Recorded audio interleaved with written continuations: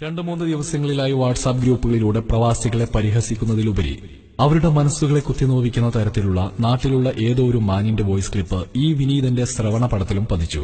പക്ഷെ അതിന്റെ തുടക്കം തന്നെ പ്രവാസികളെ പരിഹസിക്കുന്ന തരത്തിലായിരുന്നു അയാൾ പറഞ്ഞു തുടങ്ങിയത്. അത് കാരണം ആ വോയിസിന്റെ പൂർണ്ണതയ്ക്ക് ഒരു പ്രവാസി എന്നുള്ള നിലയ്ക്ക് ഞാൻ സമയം ചെലവഴിച്ചില്ല. എന്നാൽ ആഘോഷങ്ങൾക്ക് അവധി കൊടുത്ത് ഏകാന്തതയുടെ നിരാശയും പേറി പ്രവാസത്തിന്റെ പ്രയാസങ്ങൾക്കിടയിലും തന്റെ കുടുംബത്തിന്റെ നിത്യച്ചെലവിനായി പ്രവാസിയാകേണ്ടി വന്ന എന്റെ ഒരു പ്രിയ കൂട്ടുകാരൻ എന്നെ ഫോണിൽ വിളിച്ച് വളരെ സങ്കടത്തോടെ പറഞ്ഞപ്പോൾ എനിക്ക് ആ വോയിസ് ക്ലിപ്പ് മുഴുവനായും കേൾക്കേണ്ടി വന്നു. അങ്ങനെ പ്രവാസത്തിന്റെ തിരക്കുകൾക്കിടയിലും ഞാൻ ആ വോയിസ് ക്ലിപ്പ് കേൾക്കാൻ സമയം കണ്ടെത്തി. ഇന്ന് ഞാൻ ആ വോയിസ് ക്ലിപ്പ് അതിന്റെ അവസാന സെക്കൻഡും വളരെ വേദനയോടെയാണ് കേട്ടു തീർത്തത്. എന്നാൽ അതിനൊരു മറുപടി എന്ന നിലക്കല്ലെങ്കിലും ചില യാഥാർത്ഥ്യങ്ങളെ എന്റെ പ്രവാസി സുഹൃത്തുക്കൾക്ക് വേണ്ടി പറയാതെ പോയാൽ കടലിനക്കരെയുള്ളവന്റെ കൽബ് പിടയും. അതുകൊണ്ട് ഈ വോയിസ് ക്ലിപ്പ് എല്ലാ സുഹൃത്തുക്കളും മനസ്സിരുത്തി കേൾക്കണം. കേട്ടത് മുഴുവൻ ശരിയെന്ന് ബോധ്യപ്പെട്ടാൽ മടിച്ചു നിൽക്കാതെ ഷെയർ ചെയ്യണം.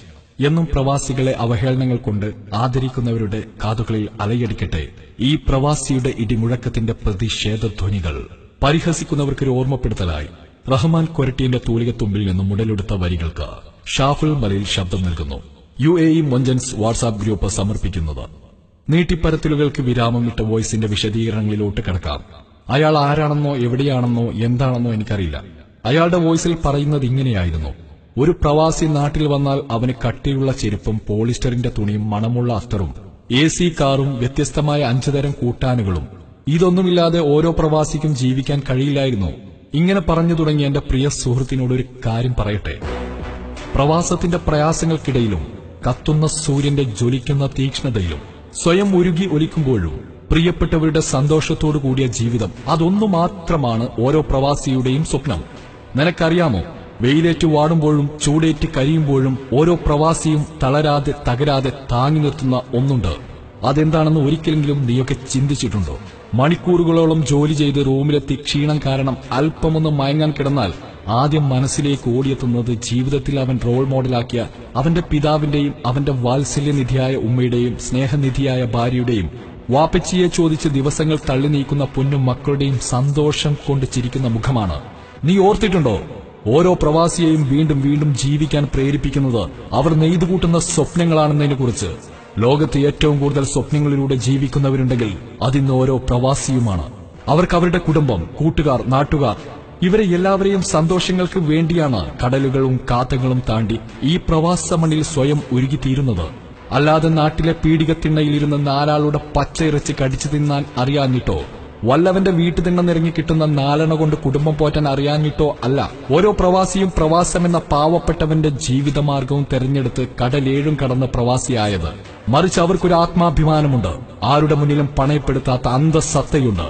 അതിലെല്ലാം ഉപരി ആരും കാണാതെ പോയ സ്നേഹിക്കാൻ മാത്രം അറിയുന്ന ഒരു ഹൃദയമുണ്ട്. പിന്നെ നീ പറഞ്ഞില്ലേ, മുറ്റത്ത് വിരിച്ച ഇന്റർലോക്കും വിറകുപുരയിലെ AC-യുടെ കണക്കും മക്കൾക്കും ഭാര്യയ്ക്കും വാങ്ങിക്കൊടുത്ത ചുരിദാറിന്റെയും സാരിയുടെയും കണക്കുകൾ.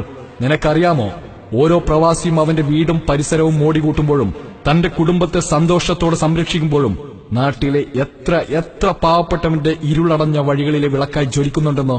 പ്രതീക്ഷയറ്റ മനസ്സുമായി ജീവിതം തള്ളി നീക്കുന്ന നിർധനരും നിരാലംബരുമായ ആയിരങ്ങളുടെ അത്താണിയായതും ഇന്നലകളിലെ ഓടിട്ട ആരാധനാലയങ്ങളും പള്ളിക്കൂടങ്ങളും ആധുനികവൽക്കരിക്കപ്പെടുന്നതിന്റെ പിന്നിലെ കണ്ണീരിന്റെയും വിയർപ്പിന്റെയും കഥ.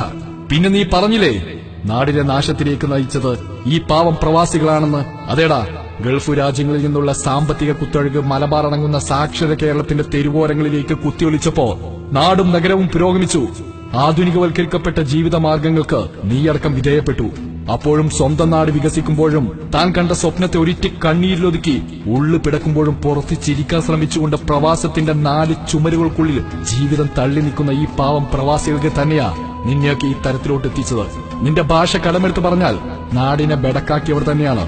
എന്നിട്ട് അവന്റെ വീട്ടിലെ വിറകുപുരക്ക് പോലും AC ആണെന്ന് പറഞ്ഞ് നീ പരിഹസിക്കുമ്പോ നീ എപ്പോഴെങ്കിലും ഓർത്തിട്ടുണ്ടോടോ, പ്രവാസത്തിന്റെ പ്രയാസങ്ങൾക്ക് പുറമെ കത്തുന്ന സൂര്യന്റെ ജ്വലിക്കുന്ന തീക്ഷ്ണതയിൽ ഉരുകിയൊലിക്കുന്ന ഓരോ പ്രവാസിയെക്കുറിച്ച്, അവരനുഭവിക്കുന്ന പ്രയാസങ്ങളെക്കുറിച്ച്? പിന്നെ നീ പറഞ്ഞല്ലോ, മാനേജ്മെന്റ് സ്കൂളുകളിലും കോളേജുകളിലും മാത്രമേ അവരുടെ കുട്ടികളെ പഠിക്കാൻ വിടൂ എന്ന്. സാൻഡ്വിച്ചും ചിക്കൻ കറിയെ അവർ കഴിക്കൂ, തീയിൽ ചുട്ടെടുത്ത കമ്പിയിൽ തിരിയുന്ന ചിക്കനെ അവരുടെ മക്കളൊക്കെ കഴിക്കൂ എന്നൊക്കെ. അതേടാ, ഞങ്ങളുടെ മക്കൾക്ക് ഞങ്ങൾ ലോകത്തിലെ മുന്തിയ വിദ്യാഭ്യാസവും സ്വാദിഷ്ടമായ ഭക്ഷണവും നൽകി ഞങ്ങൾ വളർത്തും. അതൊന്നും ഒരാളുടെ മുമ്പിലും ഭിക്ഷയാചിച്ചിട്ടല്ല, പള്ളി ദേവാലയങ്ങളിൽ നിന്നും പിരിവെടുത്തിട്ടുമല്ല. പിന്നെയോ, ഓരോ പ്രവാസിയുടെയും വിയർപ്പിന്റെയും അംശം നീക്കിവെച്ച് രാത്രിയിലെ പഴകിയ കറിയും വെറുങ്ങിലിച്ച കുബൂസും റൊട്ടിയും കഴിച്ച് മിച്ചം വെച്ച പൈസ തന്റെ കുടുംബത്തിനു വേണ്ടി ചെലവഴിക്കുമ്പോ, അവരുടെ സന്തോഷത്തോടെയുള്ള ജീവിതം കാണുമ്പോ, വീട്ടിലേക്കൊന്ന് ഫോൺ വിളിക്കുമ്പോ, ഇന്നെന്താ കഴിക്കാനെന്ന് ചോദിക്കുമ്പോ ചിരിക്കുന്ന ചുണ്ടുകളോടെ, മോനെ ഇന്ന് മീൻകാരൻ വന്നിട്ടില്ല, വാപ്പിച്ച് പോയി കുറച്ച് പോത്തിറച്ചി വാങ്ങിക്കൊടുന്നു, അത് വരട്ടിയതും നല്ല പപ്പടം പൊരിച്ചതും മുരിങ്ങാക്കറിയുമുണ്ട്, പിന്നെ തൊടിയിലെ മാവിൽ നിന്ന് 2 മാങ്ങ പൊട്ടിച്ച് നല്ല മാങ്ങാ ചമ്മന്തിയുമുണ്ട് എന്ന് ഫോണിന്റെ മറുതലക്കുന്ന ഉമ്മയുടെ മറുപടി കേൾക്കുമ്പോ കടലിനിക്കരെ കാതങ്ങൾക്കിപ്പുറം മനസ്സും വയറും ഒരുപോലെ നിറയുന്ന മായാജാലമാണ് പ്രവാസമെങ്കിൽ, അവരുടെ ആ മറുപടി കേട്ട് നിർവൃതി അണയുന്നവരാണോ ഓരോ പ്രവാസിയും.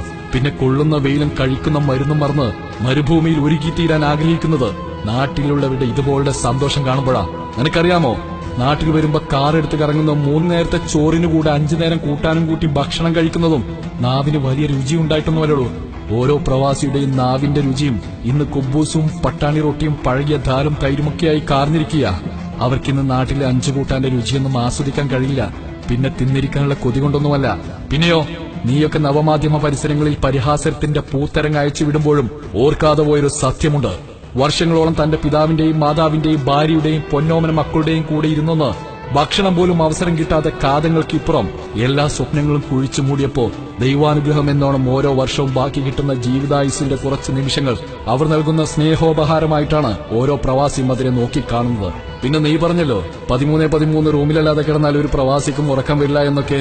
നിനക്കറിയാമോടോ, പ്രാരാബ്ദങ്ങളെ കൊണ്ട് വീർപ്പുമുട്ടുന്ന എത്ര റൂമുകൾ ഇന്നും ഇങ്ങ് പ്രവാസ ലോകത്തുണ്ടെന്ന്.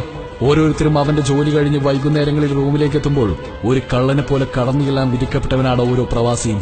എന്തിനധികം തങ്ങളുടെ പ്രാഥമിക കർമ്മങ്ങൾക്ക് പോലും മനസ്സറിഞ്ഞൊന്ന് നിർവഹിക്കാൻ സമയത്തിന്റെ പരിമിതിയും സൗകര്യത്തിന്റെ അഭാവവും കാരണം കഴിയാതെ പോയ നിസ്സഹായരായ ഒരു കൂട്ടം ആളുകൾ. അവരാണ് ഇന്ന് നീ പരിഹസിക്കുന്ന കാലം പേരിട്ട് വിളിച്ച പ്രവാസികൾ.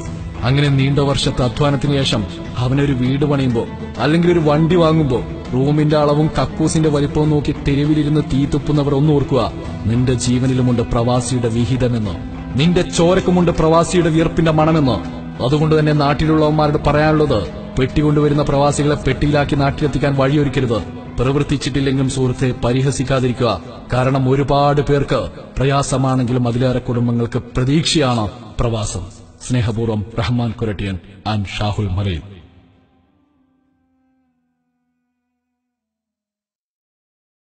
2-3 ദിവസങ്ങളിലായി വാട്സാപ്പ് ഗ്രൂപ്പുകളിലൂടെ പ്രവാസികളെ പരിഹസിക്കുന്നതിലുപരി അവരുടെ മനസ്സുകളെ കുത്തിനോവിക്കുന്ന തരത്തിലുള്ള നാട്ടിലുള്ള ഏതോ ഒരു മാന്യന്റെ വോയിസ് ക്ലിപ്പ് ഈ വിനീതന്റെ ശ്രവണ പടത്തിലും പതിച്ചു.